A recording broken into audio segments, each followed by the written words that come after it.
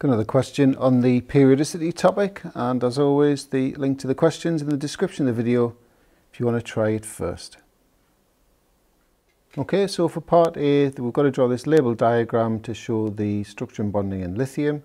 So we've got to draw a lattice of Li1 plus ions. I always do 3 rows of 3 and then just offset the middle row.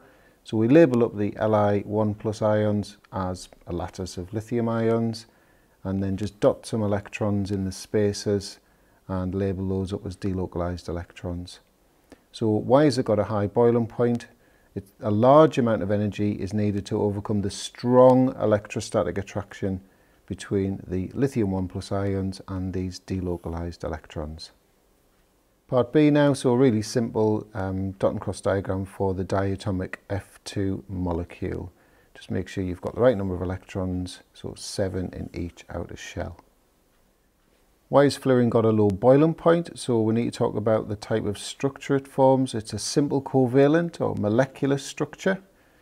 So only a small amount of energy is needed to break the weak induced dipole forces between the F2 molecules.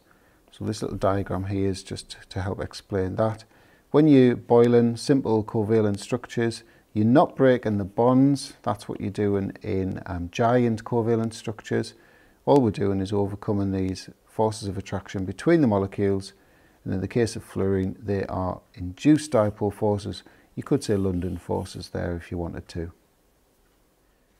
Part C now, so a dot and cross diagram for lithium fluoride. So you can either draw a shell of 2. Obviously it's lost its 1 outer electron to get that positive charge. So you can do what I've done and put 2 electrons, that would be the inner shell, or you can just have no electrons at all and just leave that blank.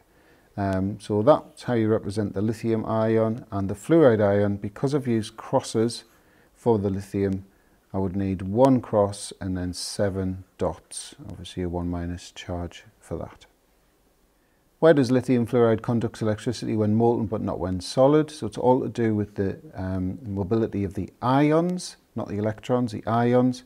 So when it's molten, the ions can move, but when it's a solid, the ions, they're held in the lattice, so they can't move. Part D, fluorine reacts with boron to form the fluoride BF3, so we've got to come up with the equation. So obviously it's boron plus the diatomic fluorine to make BF3, and it balances like that.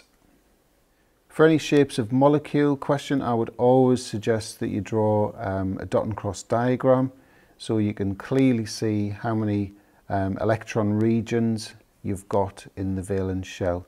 So this is trigonal planar shape. Its angle, the bond angle, is 120 degrees, and that's because we've got 3 bonding regions all repelling each other equally. Part E now, so explain why the NF3 molecule has a permanent dipole. So the first thing is we're going to say why the dipole exists in the bond. So that's due to the fact that fluorine is more electronegative than nitrogen. So you could draw up the bond and put the dipole on if you wanted to. And then we need to say that the dipole basically doesn't cancel out.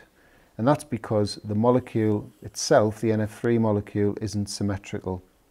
This is where the diagram's helpful, because you can see you've got a lone pair on the nitrogen because it's got 5 valence electrons rather than the 3 for boron.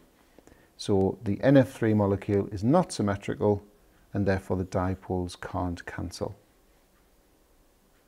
And finally, describe and explain the trend in atomic radii of the element lithium to fluorine across period 2. So the atomic radius decreases as you go across the period. That's down to the fact that you're putting an extra proton in the nucleus, but you've got the same amount of shielding, and so therefore there's a greater nuclear attraction for the outer electrons.